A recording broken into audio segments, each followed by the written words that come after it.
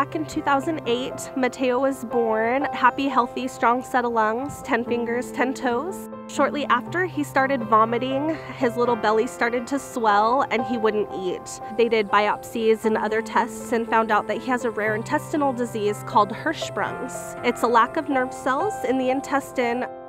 They ended up having to remove Mateo's entire colon and about half of his small intestine. He was given a 30% chance to live. He has surgeons, gastroenterologist, dietitian. He will have these doctors and specialists following him for the rest of his life. He gets sick and ends up in the hospital quite often. I would say once every few months or so. I get anxious, he gets anxious. We both know it's coming even though we try to fight it. So when it's time to go to the hospital or if he's starting to feel unwell, he tries to hide it from me. So I have to either figure it out myself or it has to get so bad that he can't hide it anymore. And that's because he has medical PTSD from all of the procedures. What has helped him is knowing that Barb is here, our child life specialist. She will come in before any procedure, before any surgery. She talks to Mateo about his fears and helps him work through them. She also brings him crafts or books or even toys, prizes to keep his mind off of those unpleasant procedures that he's about to endure. Every time you hospitalize a pediatric patient, it can become a traumatic experience for them.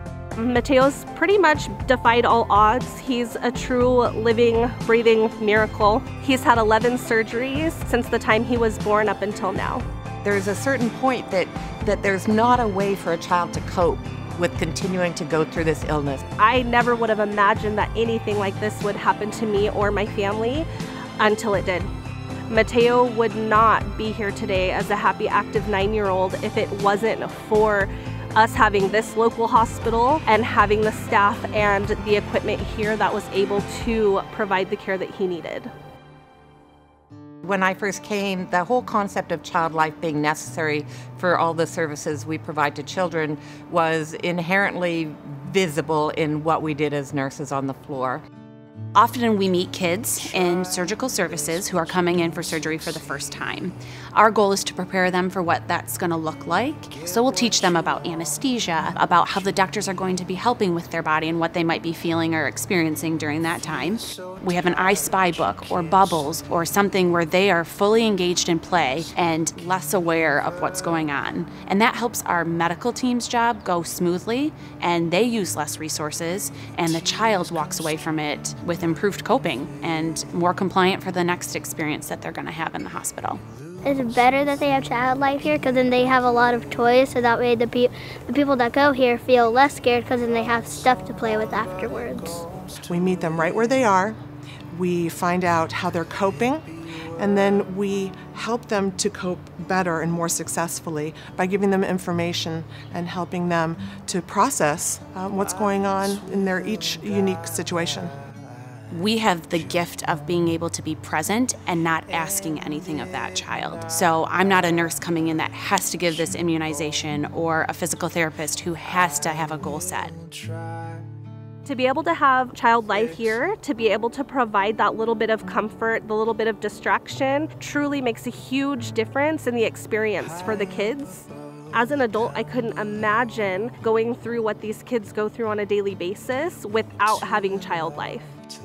In this role, there are only 2 of us covering the pediatric unit and beyond, and I would say every shift, at the end of every day, there are a handful of things that I was not able to accomplish because we're overstretched. 2 child life therapists are not enough, and we actually would like to continue to grow the program and sustain the program moving forward. We do not charge families. We don't bill their insurance. We are a free resource to families. We are fully funded by Children's Miracle Network and rely on community support and involvement to help keep this program afloat. We wouldn't exist without that support. We are incredibly appreciative of this community support and the support from Children's Miracle Network.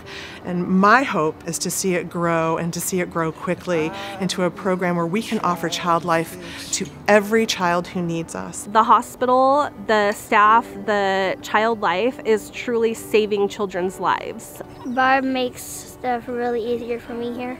Child life is necessary. It is making a difference to our children. You never know when an emergency might affect you or someone in your family, and we want to be there for you and for every child who comes here to Riverbend. You don't get to see your donations, but I get to see your donations every day in the work that I do and every day in the reactions that patients and family have. I just want to truly thank our community for supporting Children's Miracle Network and helping us take care of our children and our families. Thank you for supporting Children's Miracle Network and kids like me.